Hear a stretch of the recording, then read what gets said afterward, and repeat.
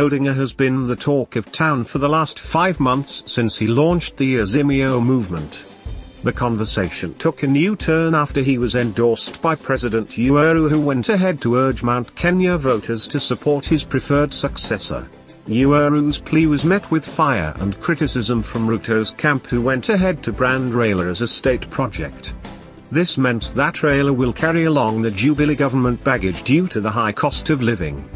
With less than 70 days to August 9th elections, Raila's camp last night received good news after a renowned politician from Mount Kenya region joined Azimio and vowed to campaign for Raila and his running mate Martha Karua. Former Mp Gitombu Imanyara is the latest politician to join Azimio. Gitombu announced that he will campaign for Raila across the country in what he termed a reunion of Second Liberation champions.